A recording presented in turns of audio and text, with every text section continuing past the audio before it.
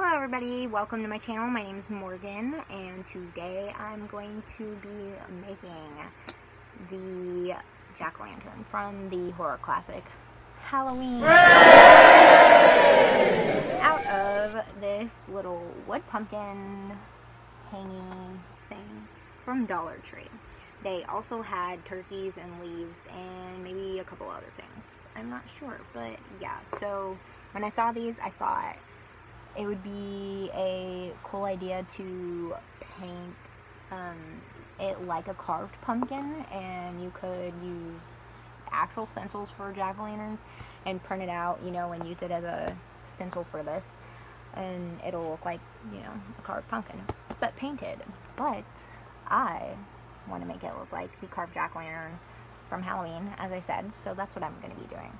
And yeah. So what you need for this is obviously your little wood pumpkin from Dollar Tree and your paints of choice, a pencil or pen if you feel very secure in what you're doing, and a stencil or reference picture.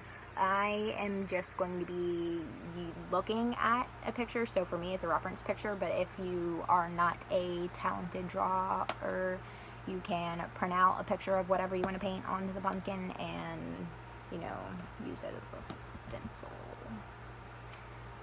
So let's just jump right on into it, shall we?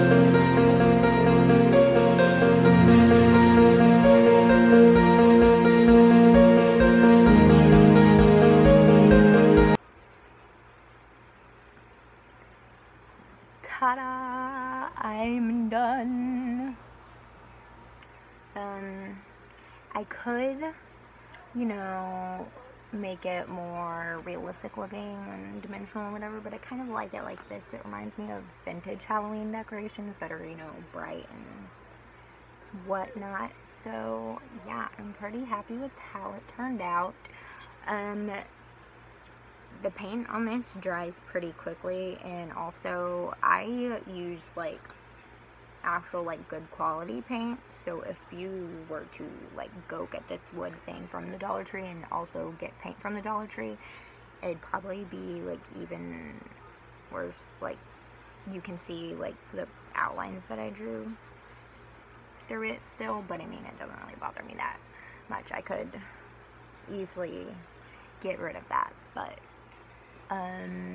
yeah, I kind of did a little bit by painting over it. The yellow obviously is a lighter color, so that one, you can definitely see the pencil through, but the orange, I did cover up some of the pencil. I wasn't trying to, because I wasn't supposed to touch the pencil with the orange, but you know, I really like it. I think it's really cute. I really want to paint more of them, so if you want to see me paint anything specific on a pumpkin, let me know down below in the comments. And yeah, I hope you like this video emotionally and physically with the like button down there on YouTube, and I hope you subscribe to see more exciting content like this. Okay, bye.